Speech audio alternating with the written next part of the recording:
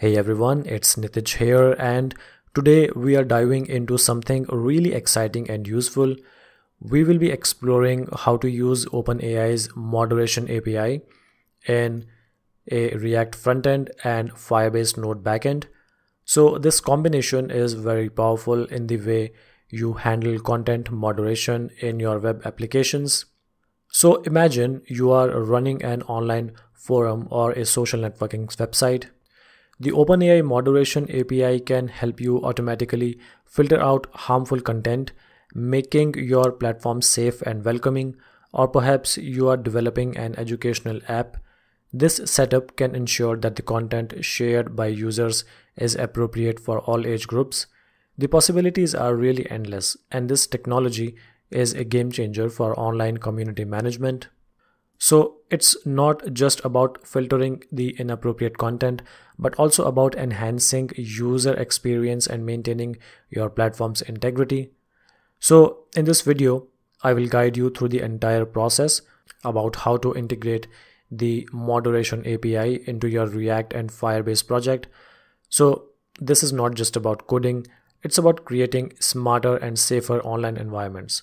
So as you can see over here, this is a demo of the project that we will be building in this video. So let me just give you an overview of what we are building.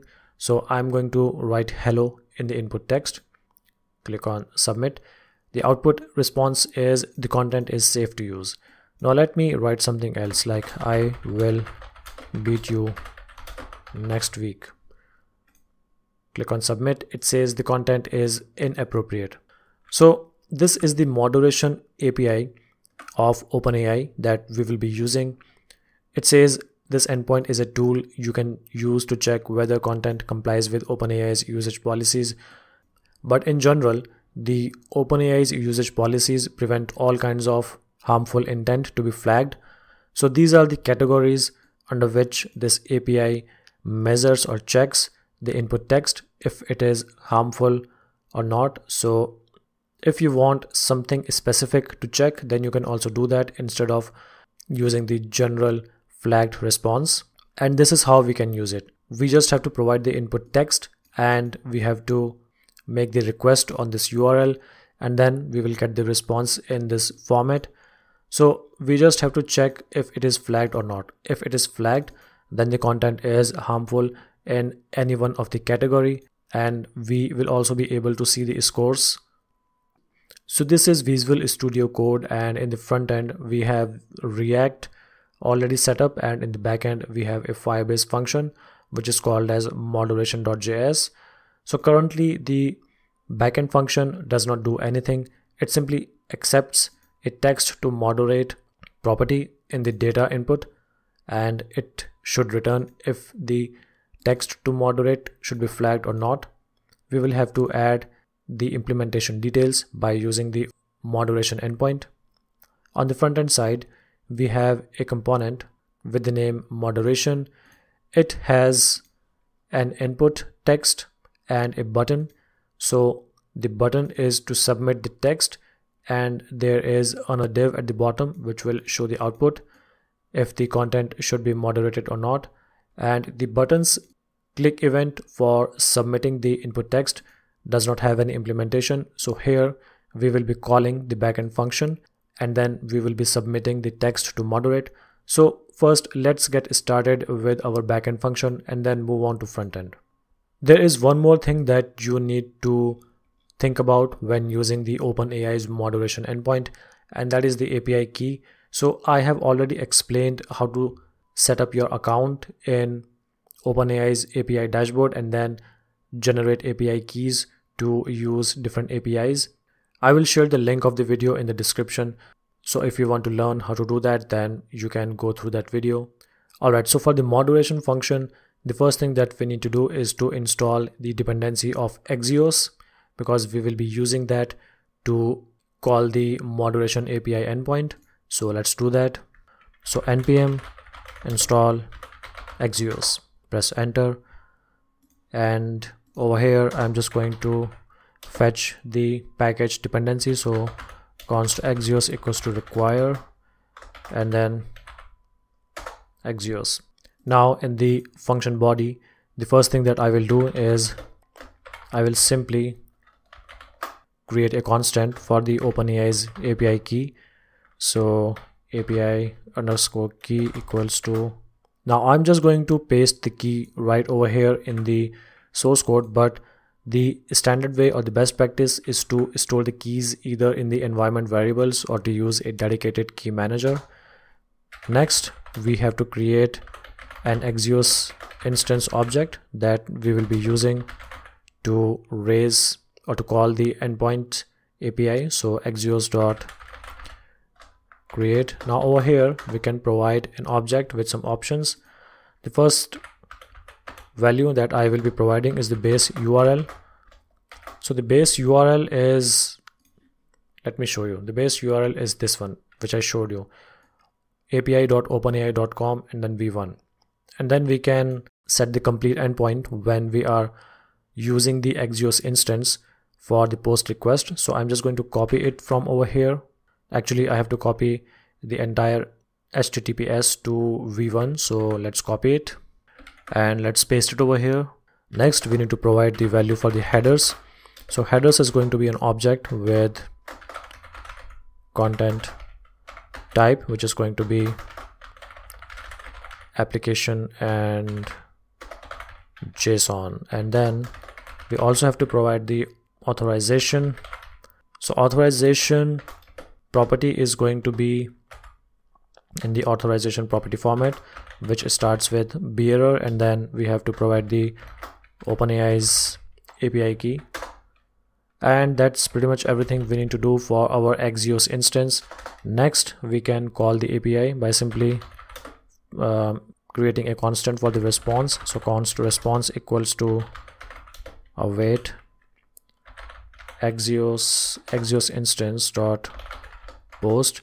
Now because we already have the base URL, we don't have to provide the complete URL over here, so we just have to provide moderations, and we have to provide the input.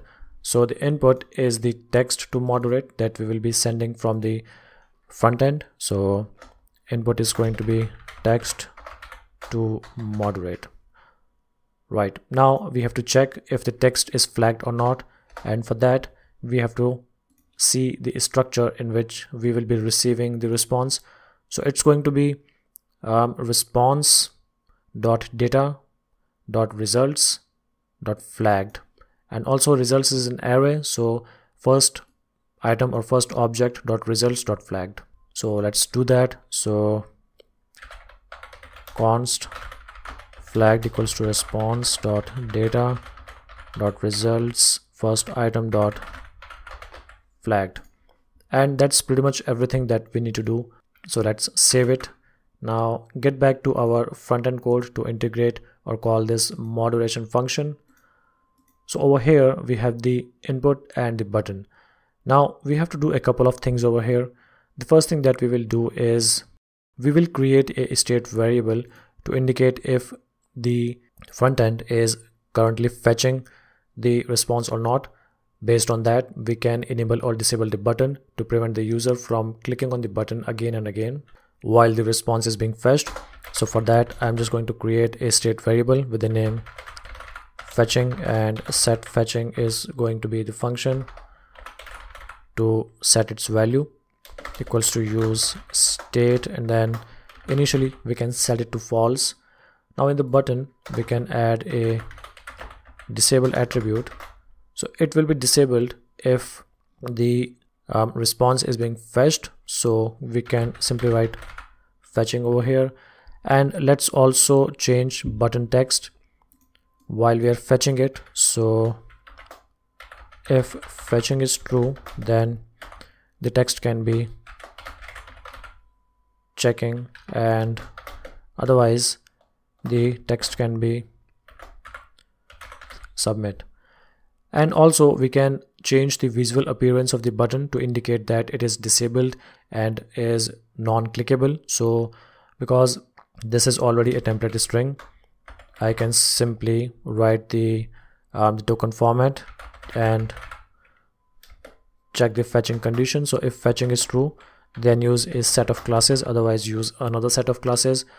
So if we are fetching, then let's set the background as gray 600, and also let's write cursor not allowed. Now you must be thinking, what are these classes that I'm using?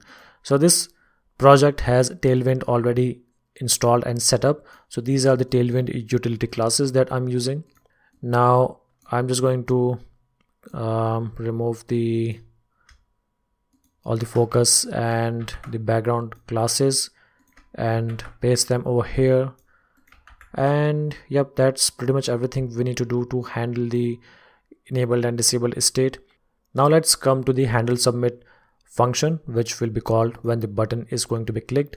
Now over here we have to first call the backend Firebase function and then send the text to moderate as an input. Now the way to call the Firebase's backend function is to first import the dependencies, which are get functions. So with get functions we can get the list of all the functions which are available for us, and then https callable. So using that we can get the reference of the specific function that we want to call. So we are going to import it from Firebase and then functions. Now over here I am just going to write const moderation. So moderation is our function, equals to https callable, and then we have to provide the list of the functions which can be fetched by calling get functions, and then we have to provide the name of the function, which is moderation. So the name of the function is over here, this one, moderation. Let's add a simple try catch finally block. So try catch error, and then finally. So in try we are just going to create an object for the data that we will be posting. So const data equals to an object with the property name text to moderate that the backend function is expecting. So text to moderate is going to be the input text for our input. So this is the input text, if you haven't noticed already, which is going to be updated every time the input value is changed using this function set input text. And the next thing that we need to do is to set fetching to true to indicate that we are now fetching the response from the moderation endpoint.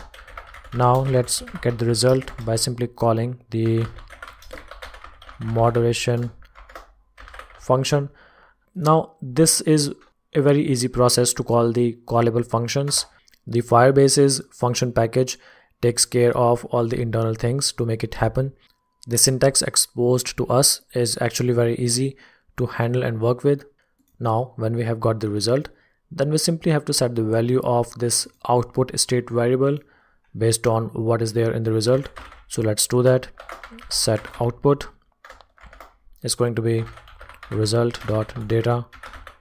If result.data.flagged is true, then we are just going to set the value as the content is inappropriate. Otherwise we are going to print the content is safe. Now let's do one more thing. Okay, but before that let's set fetching to false in finally block. So irrespective of if our call is successful or not, we are eventually going to set the value of this fetching state variable to false to re-enable the button. And now let's save it. Now let's do one more thing, and that is to log to the console the entire response, and for that we will have to return the response.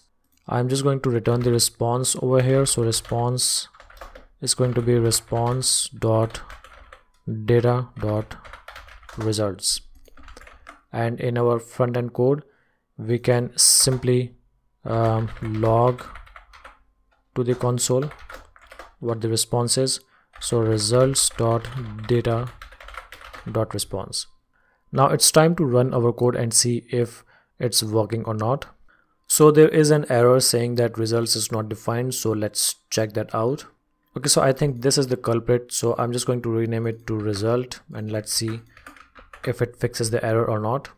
Now let's enter some input text and let's moderate that. So hello there, click on submit.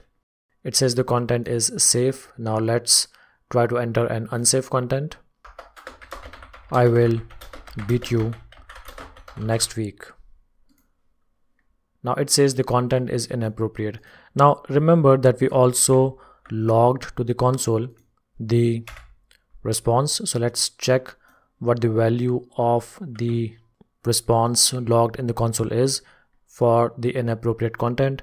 So here you can see that the value of flagged is true, which we are using to check if it should be flagged or not. Now let's check out the categories. Now for violence it is true, for other categories it's false.